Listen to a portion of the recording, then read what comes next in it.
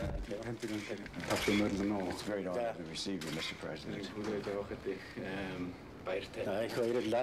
you very much. Thank you for giving time to meet you. Good morning, Mr. Secretary.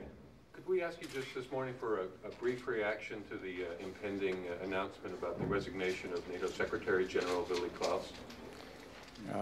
I'm saddened by that announcement because I believe that Secretary General Claes has done an outstanding job in the little over a year he has been Secretary General.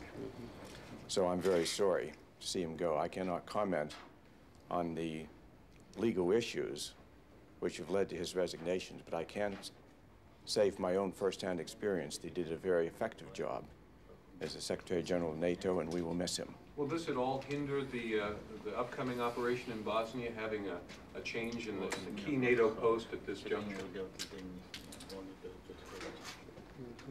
The military planning, the military leadership will be unaffected by this. It is always a setback to lose political leadership at any time, particularly at this time. I believe that NATO will probably move very quickly and very effectively to restore new leadership.